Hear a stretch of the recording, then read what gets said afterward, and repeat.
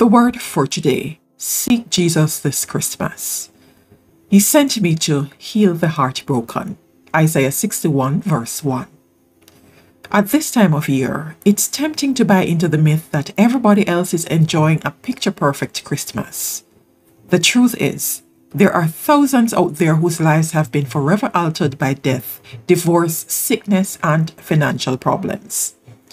Tammy Hanson Maltby writes, "It was December 20. There was no hint of Christmas tree around the house. Most years, our tree was up the day after Thanksgiving. Christmas music. Our house had been Christmas central. Not this year. My 20-year marriage had just dissolved. My budget was stretched, and my spirit was strained even further. Some days I could barely manage to get out of bed. All 4 of my children were home on Christmas break, and there was still no tree. This is really depressing," I heard one of them grumble, and my heart broke again. "I'll get a tree tomorrow," I repeated. Even I didn't believe my words.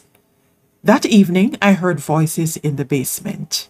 There, near the piano, stood the scruffy little artificial conifer I'd bought years before, and I used it to hang school ornaments, creations that just didn't look right on my majestic, fragrant, decorated upstairs tree.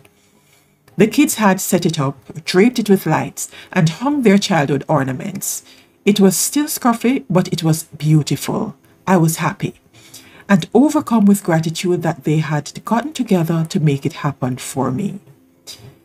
If you're having a tough Christmas, don't beat yourself up. Jesus understands. He came to heal the heartbroken. So turn to him this Christmas and ask him to restore your peace and joy. That is the word for today.